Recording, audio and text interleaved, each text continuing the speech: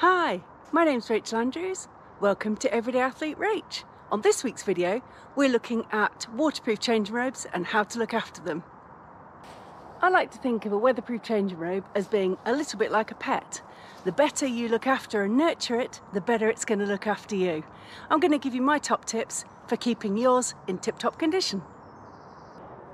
When you finish the activity, you want to make sure that the change robe is going to be in good condition to be able to put on. There's a few solutions for that.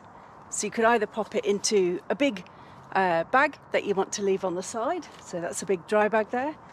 You might want to pop it into a tow float. Quite a few of the change robes that I've tested recently will fit into around about a 30-litre tow float. Another option is one of these changing mats. There's lots of them out there. Big circular disc that you pop the thing on, and then you can pull up the edges to keep it clear of any dirt getting on it. So just pulling this bit together, making it into a big bag. The other thing you could do, using the hood itself, is hang that off a tree or just drape it over something, a bit like I've done here on this bridge.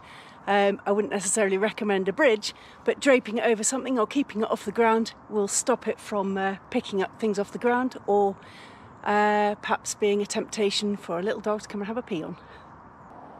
When you get home and take it off, you need to give it a big old shake to get rid of any sand or any leaves or anything that might be hanging about in the fibres. Then, using the hood, hang it up to dry at room temperature. I tend to hang mine inside out and then maybe switch it the other way around if it's been raining. And I just leave it like that. It'll dry pretty quickly, and it means by drying it out there shouldn't be any musty smells. Okay, down to storage now. So a number of options. You can just leave it hung up like I do by the hood over a door somewhere in your house. But once it's dry, quite often I will just then transfer it into my car so it's ready for action as soon as I am. They often come with a little pouch you can put them in, or I've got a little trick that I'm going to show you now. Lie the changing robe down, bring the arms in across,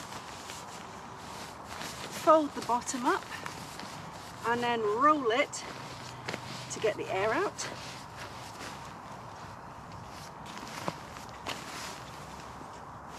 Then what we're going to do is tuck the ends into the hood. Can take a little bit of work.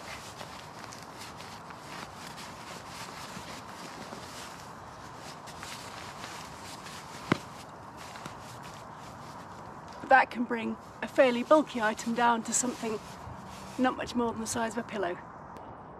Now we talk about cleaning. When do I clean it and how often? Well, this changing robe I've had probably about 6 or 7 years, and actually I think it's only been in the wash twice. And not that I'm an absolute stinker, but I'll tell you how you know when to wash it. So I would say if it smells bad, that might be an indicator. I guess if you've got it completely caked in mud, you know, slid down a big incline or something, and it's in a terrible state, then maybe you might want to. But first off, go with the easy option of waiting till the mud's dried, and then to start with, just give it a brush off with something like, this is one of those shoe polish brushes, a clean one, and just giving it a gentle brush to remove anything, and that might well loosen the mud off there, and you may not have to put it through the wash. If there's anything that remains after you've had a go with that, then the next thing you could do is